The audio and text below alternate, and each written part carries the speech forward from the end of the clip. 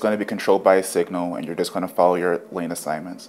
The opposing traffic is going to be blocked off by a concrete barrier, so when you do cross over to the other side of the road, you don't even notice it as a driver. In fact, we do get many calls about that after the fact that, oh, I didn't even know I just drove past it. So from the driver's perspective, it's going to feel like business as usual as you go through it. And with it being the DDI, we were able to get those left turns out of the conflict point and get you through there safer and more efficiently.